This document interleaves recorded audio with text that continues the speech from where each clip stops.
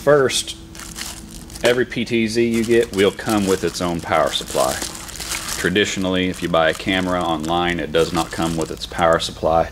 This one does, and you need to use this one because this camera uses a lot of power, uses a lot of amperage, and this power supply is designed specifically for this camera, so please use it. You definitely do not want to use a multi-channel power supply to power this camera. Those things are not beefy enough to power this camera because this camera sucks a lot of juice. Then it comes with some Allen keys to position the camera, or to loosen up certain parts of the camera during installation. It also comes with gaskets, and I'll show you where these go. It comes with some gloves. All our PTZs come with gloves. Really, you probably won't need these gloves for this PTZ. Normally you would need gloves if you need to position a glass dome, but as you can see, this PTZ does not come with a glass dome, so you probably won't need these, but they come with it anyways. And it also comes with this little thing, which whenever you're mounting the camera to the mounting bracket, it kind of keeps them connected. In case you drop it, it'll catch it. It's a safety cable. And basically, here's the mounting bracket. And again, most PTZs you see online do not come with mounting brackets. They just come with this part. This one comes with a wall mount. It comes included in the package.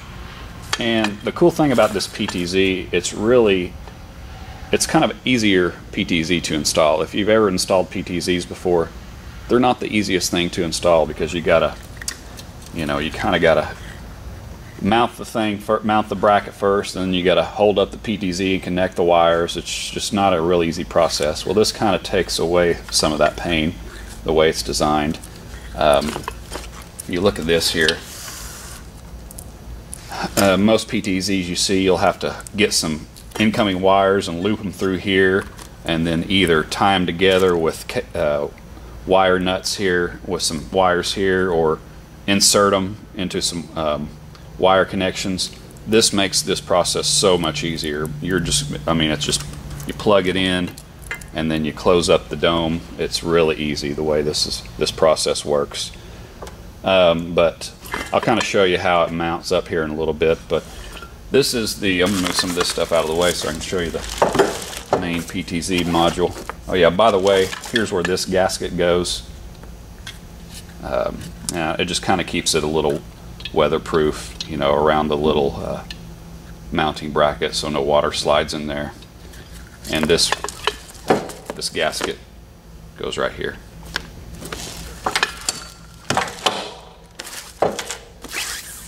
But here's the main PTZ module.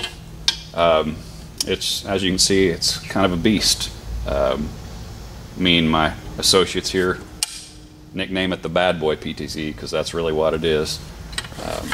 It's really awesome. It's not meant to be covert, so you will see the camera moving, panning and tilting.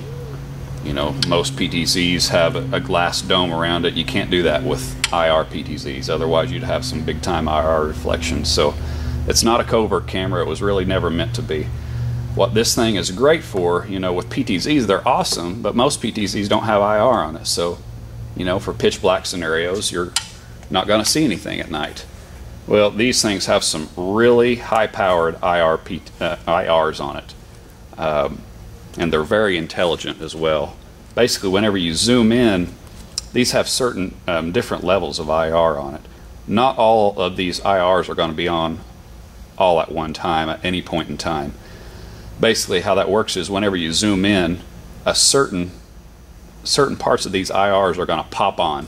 They're more of like long-range focused IRs. And when you zoom out and zoom to the widest position, other parts of the IR is going to turn on. It's more a wide dispersed IR. So that's kind of how the smart IR on this works.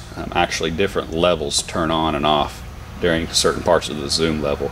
And you'll kind of see that on the videos we have to follow. But this PTZ is great for open fields or parking lots where you don't have a lot of light at night.